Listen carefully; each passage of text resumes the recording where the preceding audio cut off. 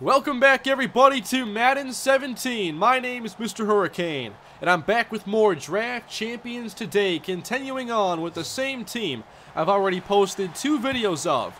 So if you want to watch the draft in those first 2 games, those videos are on my channel.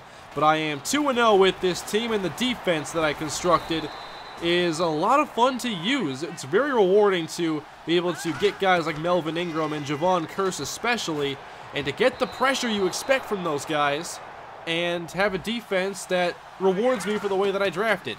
I focused on defense mainly in this draft, and it's really paid off. But here on 3rd down, my opponent rolls out. I've seen this John Elway a couple times already, and there he scrambles for a 19-yard gain. He gets a 1st and 10, fakes the handoff, and that's complete. He spins off a tackler, and he has room to run up the sideline. I knocked the football out here with Cam Chancellor, but it was out of bounds. So my opponent is in the red zone. Here he is with John Elway going short with it, and that puts him close to the 1st down marker.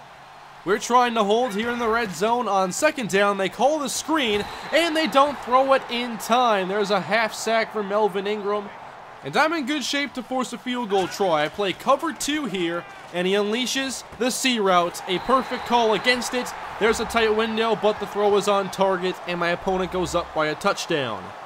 However, can he go up by 7? Nope. Pushing that extra point wide right, it's still 6-0. I missed 3 extra points in that last video though, so I'm seeing a lot of people struggling with the kicking, including this opponent of mine who kicks this out of bounds. I get the football at the 40.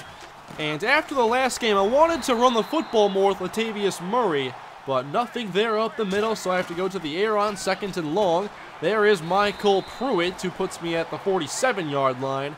And then to convert on 3rd down and 3, I go 3 receivers. I'm going to swing it out here to Latavius Murray, and that gets the 1st down yardage. We're into opposing territory now. And with a fresh set of downs, I want to go back to the running game. High snap, and another loss here in the backfield. We face 2nd and long again. And there we go, play action, bubble screen Amari Cooper. He breaks 1 tackle, and that's going to take him all the way for a touchdown. I used a lot more of those bubble screens in that previous episode, and I think there are going to be a lot of situations where it's useful this year. Now, I didn't do a good job here with the meter, but I still sneaked that one inside the left upright, so I'm up by 1 at this point, late in the 1st quarter. My opponent tries to scramble out here with John Elway with the defense. Look how fast they are. It's not going to be as easy as last year to scramble out and make plays. On 2nd and 10, we're getting pressure again. Ingram chasing Elway. He goes across his body to try and make something happen, and he's lucky that wasn't picked off. To end the 1st quarter on 3rd and 10, here's my opponent trying to drop this off to his tailback, and it's intercepted off the deflection by Cam Chancellor. This playmaking defense of mine has forced a ton of turnovers. That's a cool look there off the deflection. And here we go, trying to extend the lead. Roethlisberger on 1st and 10. I'm nearly giving this one back to a zone-dropping defensive lineman. Can I clean up the offense on 3rd down? I'm targeting Lockett down the middle, but he can't hang on through all the contact. So now a 40-yard field goal. I've wanted to try more of these mid-range field goals with the meter, and I hit this one with Andrew Franks to make it 10-6. My opponent takes over again, and he goes right back to the air on a deep drop. He tries to go up the seam, and that is incomplete. Chancellor helps break it up. You have to find more ways to move the football this year, and there's a great run stop by Ian Williams on Antonio Andrews. He stuck with his base running back. Then 3rd and 11, he dumps it off. And the tackle was made by Ray Mawaluga, but he's going for it on 4th and 3. He goes empty. I'm here with Mawaluga, and it doesn't matter. That is a 1st down completion to his tight end, to his 33-yard line. You can see me stacking the box against a 2 tight end look, and he's throwing again, and Saliga throws down John Elway. He has 1.5 sacks now. Not much you could do there with a quick pressure. And then catching me off guard on 3rd down, he goes zone read with John Elway, and I give up a 1st down run to his 45-yard line. We are inside 2 minutes at this point. It's 1st and 10. Now he goes play action. Good protection and a good pass up the field to my 33-yard line. So he's starting to get more of a rhythm on this possession. And then tries to get some rushing yards, but runs into 4 defenders. I just love how good the run defense can be this year when you're set up properly. 3rd and 8, and that is intercepted. Ray Maualuga. I really overlooked how big of an addition he was.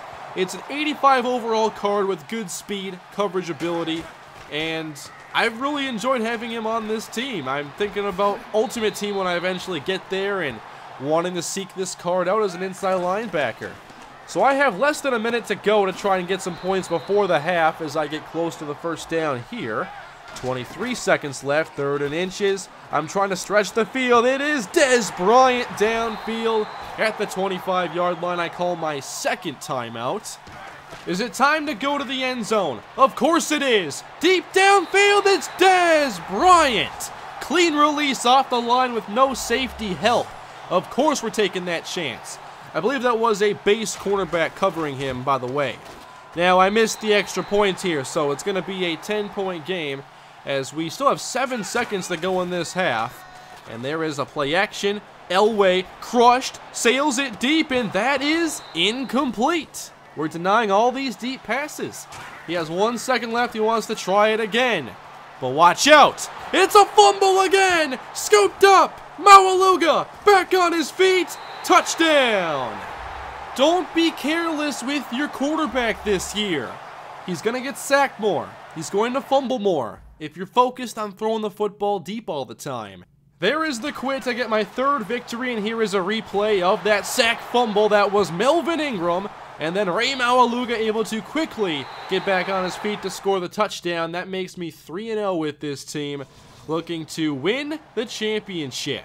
We're up against Herman Moore, Chris Harris, and Cam Chancellor this time, so 2 of the top 3 are players I have as well. I have the football first this time. Let's try running the football. Latavius Murray is wrapped up after a 4-yard pickup. Now it's time to go back to the air. 3rd and 6. I floated outside to the right, and Murray doesn't get there. Didn't read the field very well on that left side, obviously. So it's time to punt here with Pat O'Donnell, my base punter. And watch this. Inside the 10, bouncing out of the 1-yard line. Picture perfect punt there by Pat O'Donnell. It is first down for my opponent. I come right through the middle, but he gets it away in time with Drew Brees. Can we stuff the run? Todd Gurley gets out of the end zone and is able to muscle forward for a 5-yard pickup.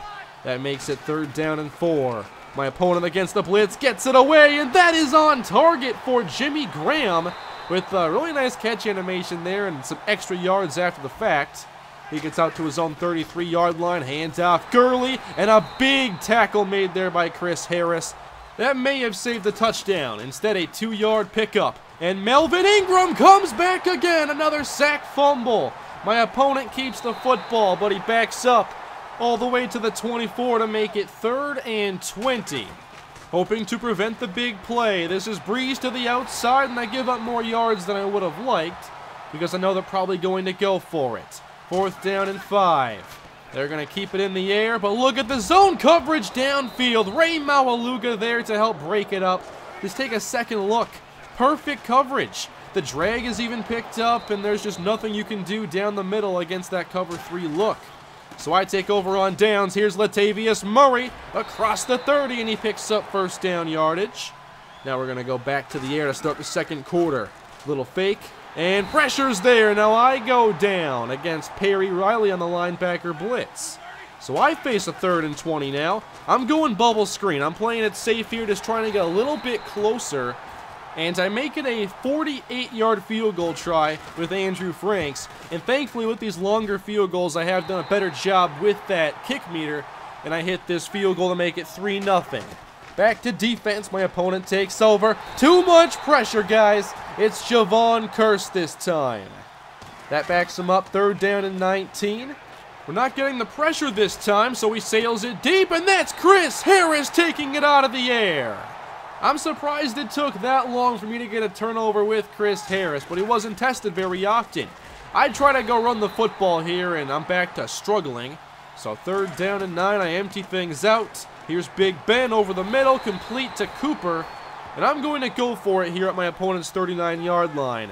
However, against the stacked box, I call a shotgun counter, and I lose yardage as pretty much expected. So bad call by me. We go back to my opponent, and pressure gets there before he's ready. And we take the football back. It's Ray Maualuga again with the fumble recovery. I haven't tested this much, but maybe those screens when under center are a bad idea this year. I almost gave it right back right afterwards, trying to hit that comeback to Des Bryant. I luckily keep the football, but still can't find much here on the ground as I get stuffed for a loss. Here is 3rd and 12, and Des Bryant works himself open. I call the hot route to do just that, but for some reason I didn't throw it. I was looking elsewhere, and I end up getting sacked, so I don't score. It's still only 3-0 in the first half. My opponent has the football, and that is dropped by Tyrann Mathieu. So 2 drop picks in very similar fashion. Then with 37 seconds, Drew Brees is intercepted by T.J. Carey, looking for Jimmy Graham there. The turnovers just keep on coming. We go back to the offense. Swing right, Latavius Murray is losing yardage here. I'm still adapting quite a bit to this zone coverage. It's making me be a little bit more careful and dump it off a little more. There is Amari Cooper on the reception as we do move the chains. Can we get to the end zone? Big Ben's going to try it here, and Tyler Lockett comes away with the football.